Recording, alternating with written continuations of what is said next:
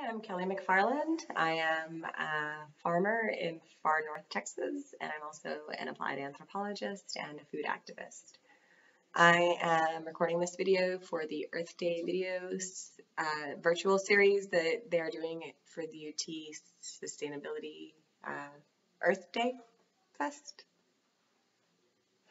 And so I'm recording a couple different videos of the things that we do on our farm. I am right now in my daughter's room recording because my children are home from school, but I've taken a lot of pictures out on the farm that I'll be doing a voiceover for. And so now I'm going to talk about raising livestock and kind of the whole farm idea. Um, what we have on our farm is a mixed methods farm, and we're trying to stay as true to that as possible by moving resources around the farm and keeping resources on the farm. So we grow a lot of the things that we grow that we don't use, like sweet potato vines and things like that, they are fed to our animals. We seed our land with native grasses and with forage for our animals so that our land will grow what they need so that we will not have to grain feed as much.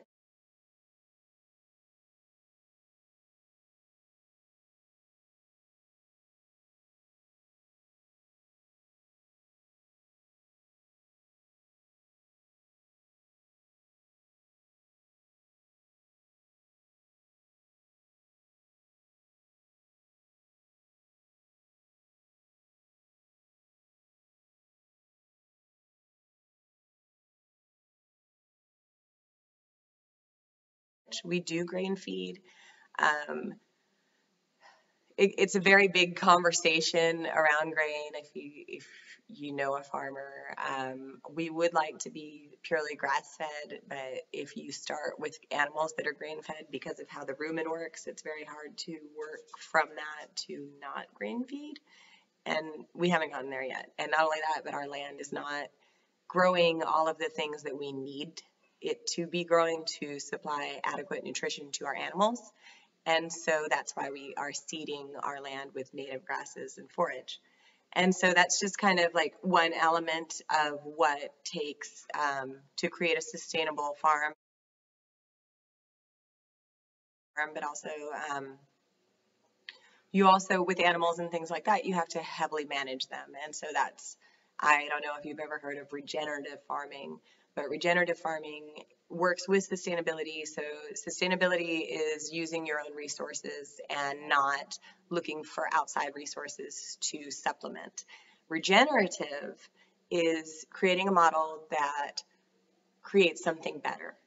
And so there's been a lot of research recently into regenerative grazing techniques. And so that is creating land that has all of the nutrients that you need, so it's sustainable. And then you graze your animals in a pattern where you're heavily grazing them in a small area and then moving them sometimes daily. And what that does is it adds quite a bit of biomass in the form of animal, the manure, and the animals eat down the grass in a way that's actually better than mowing it because an animal biting seals off the blades of grass better than a mowing.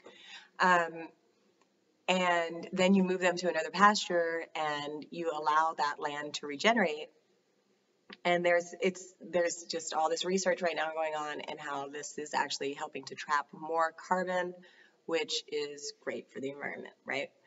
So we are trying to get there, but a lot of farming is understanding that you have to build infrastructure and you have to build like this whole world model. It's not just one thing. We're not just able to do this one thing. We have to build our entire farm to support it. And so um, it takes a lot of building of fencing, which is not very fun.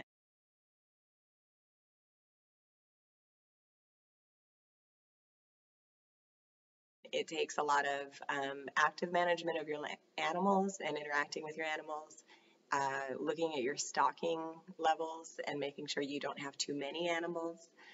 In a lot of the regenerative farms, they're doing what we want to work towards, which is they graze different animals in a pattern that creates better regeneration. And so they'll do cows, followed by chickens, followed by goats, followed by pigs in this pattern to where the way that they graze creates better biomass. And so all of these things are what we want to work towards on our farm, but every little step we take is a step to get there.